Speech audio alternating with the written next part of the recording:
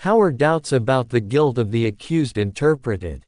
According to Part 3 of Article 14 of the Criminal Procedure Code of the Russian Federation, all doubts about the guilt of the accused, which cannot be eliminated in accordance with the procedure established by the Criminal Procedure Code of the Russian Federation, are interpreted in favor of the accused.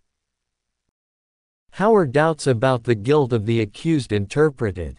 According to Part 3 of Article 14 of the Criminal Procedure Code of the Russian Federation, all doubts about the guilt of the accused, which cannot be eliminated in accordance with the procedure established by the Criminal Procedure Code of the Russian Federation, are interpreted in favor of the accused.